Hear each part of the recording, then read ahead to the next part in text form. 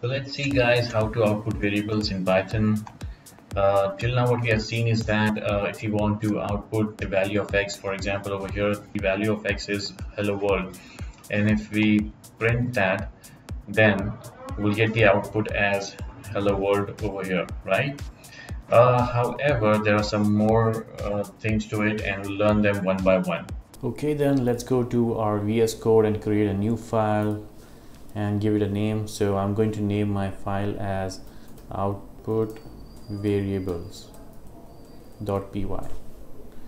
So this is the name of my file, and let's see the first traditional way of outputting the variable. Will take the same example of hello world. Let me drag this up so that we can see our console very well. Okay, now let's say if we have the variable as x and if we give the value to it as hello world, then I should be able to print the same value as x over here. And once we have done that, let's go ahead and run this file.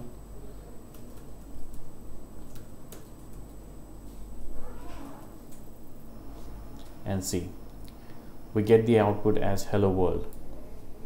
But what if we want to print multiple values?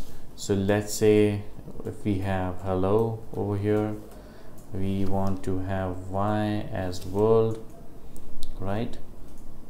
So how we are going to do that?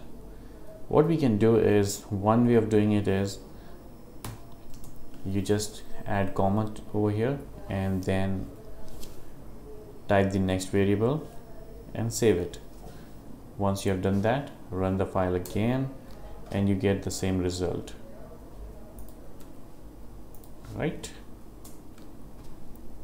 Because we are printing x and y both.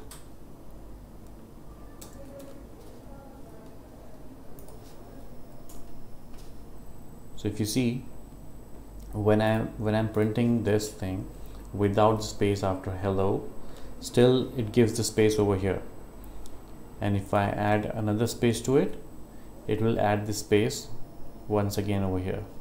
So when you print anything with comma separated, then you do not have to give the space in between. It automatically takes the space. This is one way of doing it.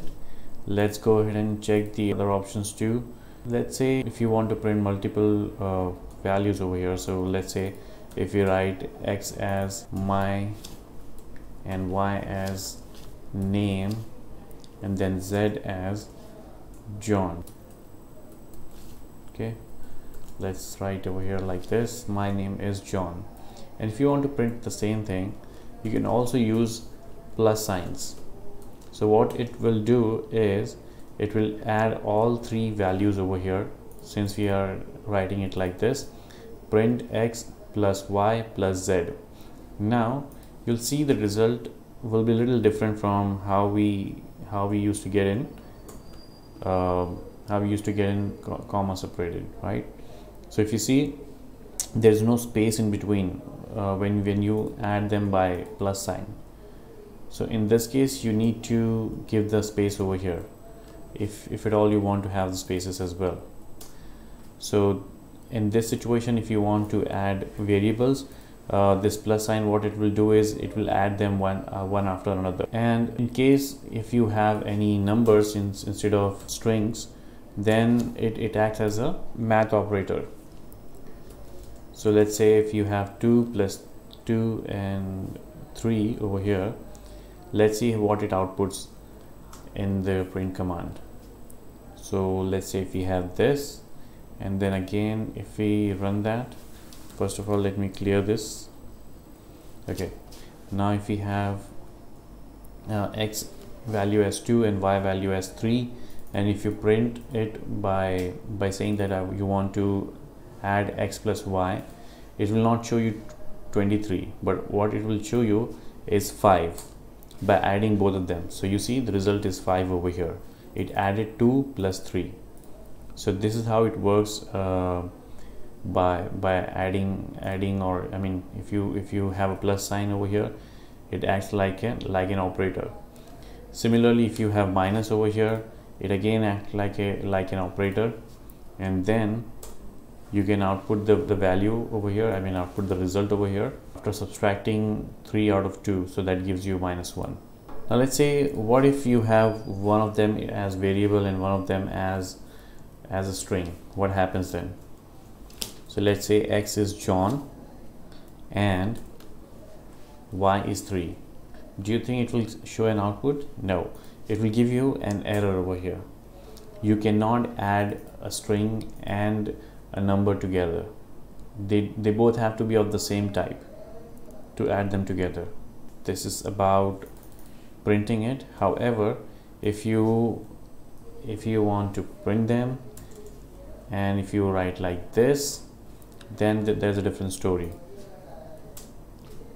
Then it will add both of them and print it. So that's all, guys. This is how you output the variables in Python. If you have any questions, please comment down in the comment section below, and I'll be happy to answer that. Thank you so much, and if you have not subscribed yet, please subscribe my channel. I'm going to post more videos like this related to Python and other languages as well. So stay tuned and subscribe to my channel and like the video if you have liked. Thank you so much.